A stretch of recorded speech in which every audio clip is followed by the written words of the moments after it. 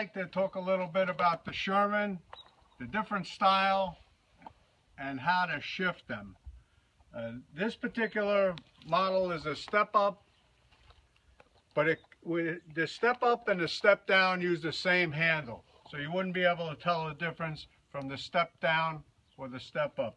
Now, to access the standard gears, the standard range is push forward.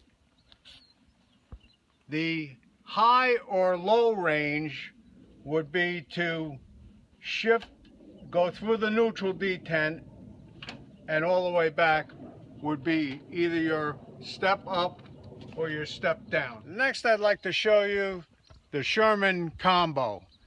This has a low range, a high range, and a standard range. To access them, here's the shifter. This is the low range, pushed all the way forward. For the high range, you would come through the neutral detent, and then all the way back would be the high range.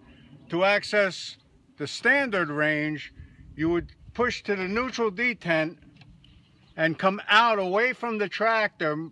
It would move about 3/8 of an inch away from the tractor and then pull back, and that would access the standard range. Next, I'd like to talk a little bit about the Sherman Combo on the later industrial series.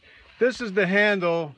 Unlike the dog leg, because of the arm, you can't have the dog leg handle.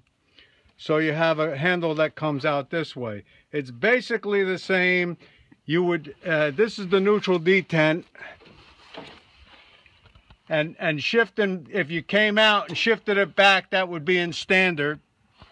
That would be the standard range. Shift it back to neutral, the neutral detent, then push it in and shift all the way back, and that would be your high range. Pushing the handle forward would be your low range.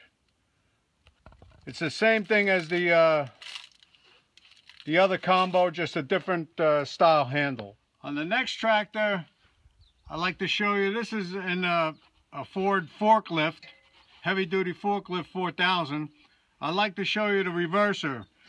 This is the handle for the reverser on this, and they also use these on loader models.